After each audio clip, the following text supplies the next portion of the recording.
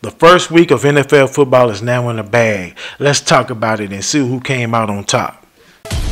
And after all, if you do really like what you're doing, it doesn't matter what it is, you can eventually turn it, you could eventually become a master of it. It's the only way to become a master of something, to be really with it.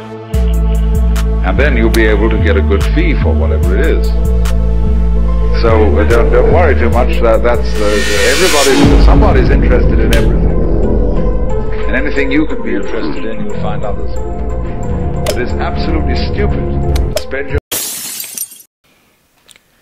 It was reported Sunday that the Cowboys closed out a deal with Dak Prescott for $240 million. They played the Cleveland Browns on Sunday, which they stomped the Cleveland Browns from the beginning of the game to the end.